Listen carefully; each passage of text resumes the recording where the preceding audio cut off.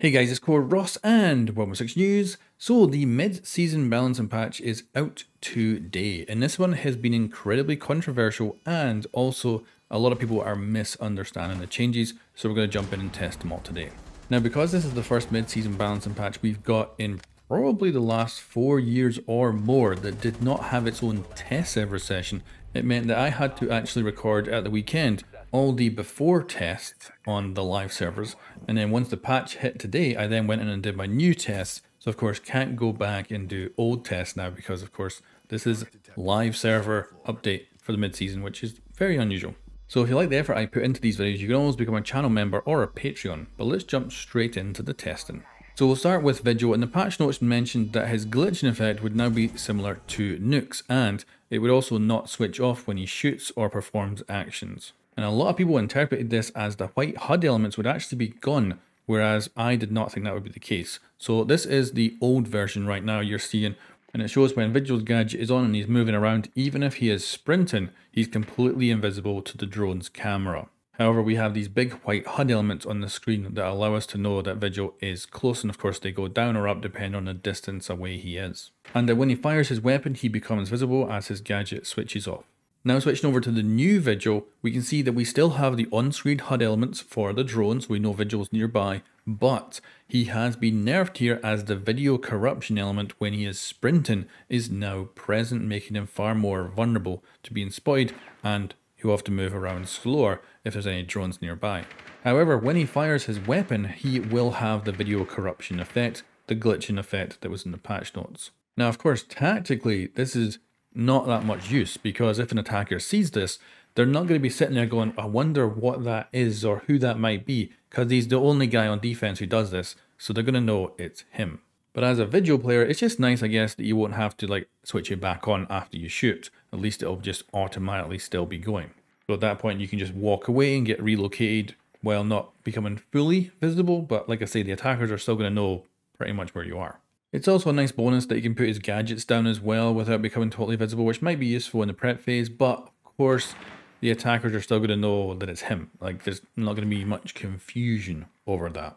Now moving on to the next test, which is all about Vigil being immune to Grim and Lion's gadgets, and that immunity was being removed, so a very big nerf if that was to be the case. And this was the patch notes that confused me, because they talked about removing the immunity, but also that he could just activate his ability to avoid being pinged, which sounds like immunity.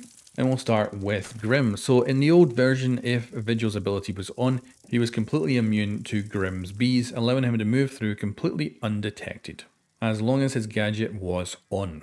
And now let's take a look at the new version, which surprised me because he is still completely immune to Grimm's bees. But if you happen to be on a drone when he's moving through the bees, he will then have the distortion effect on him. So a very minor change here, and unless you have a teammate watching your bees with a drone, this is going to have pretty much no impact on gameplay for the most part, and he can still move through those bees without being pinged, which is a huge advantage and great to still have.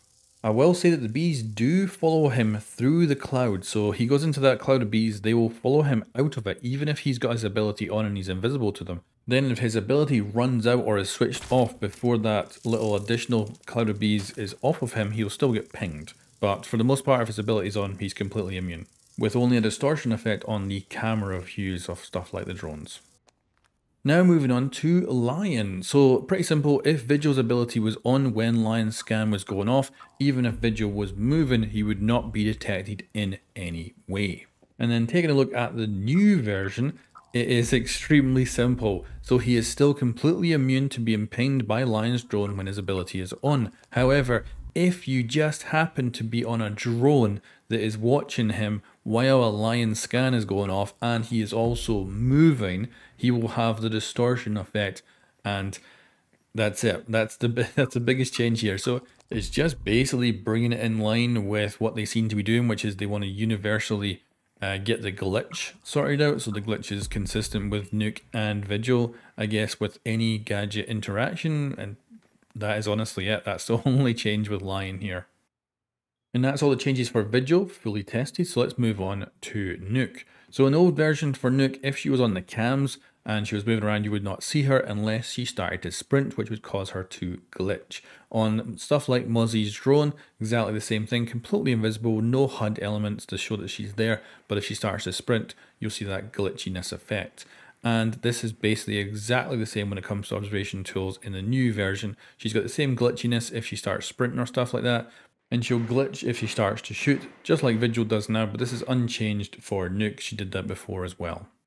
However, outside of video feeds, she has been dramatically changed, and that is the removal of her silent step ability, as Nokk is basically a combination of Cav and Vigil smashed together with some of their abilities coming through, like Cav's silent step ability, which makes her quiet when moving. So Nokk no longer has that silent step ability. I've got a couple of quick clips here just to show you the before and after for crouching and walking while her ability is on. She also does not hold her arm up anymore when her ability is on, which it just kind of sucks from the first person perspective, and hopefully that's just a bug that they'll return at some point.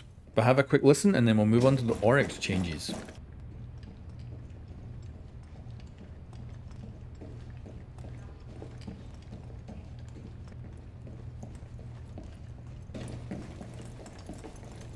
So the change to Oryx is a super simple one. He is able to climb hatches 30% faster. And as you can see in the direct comparisons here, that is significantly faster and definitely feels and looks cooler. And then finally, no testing needed here. This is just that the 1.5x is on Thorn right now. So if you didn't know this was a part of the patch or whatever, get on to Thorn, get her 1.5 equipped, and probably play her a ton, because that's a great weapon and it's going to be incredible with the 1.5. And that's it, guys. That is the new mid-season balancing patch tested. Like I say, a very unusual patch this time around. And hopefully the lack of a test server means that no big huge bugs have got through, and we can see this, the actual changes are relatively simple. When I did go into the new patch, it came up and said Vigil rework, and it's like, this is not a rework. This is, you know, again, it's a bit of a tweak. So I think they need to, when it comes to saying stuff, like first of all, putting 2.0 on stuff and rework on stuff, they have to be very much putting that on stuff that makes significant differences, and not to overuse 2.0 and rework all the time, because otherwise it's just going to end up diluting it. And the actual reason I think we got such a kind of weird fast patch for the mid-season is because they're going to push most balance and stuff into the actual season, because I don't think there's much content. And I also have a theory that we're going to get a second event this season, which will be a big surprise. So we'll see if that ends up coming true. That's just a total theory on my part. But anyway, guys, let me know what you think of this mid-season patch in the comments below, and I'll catch you next time.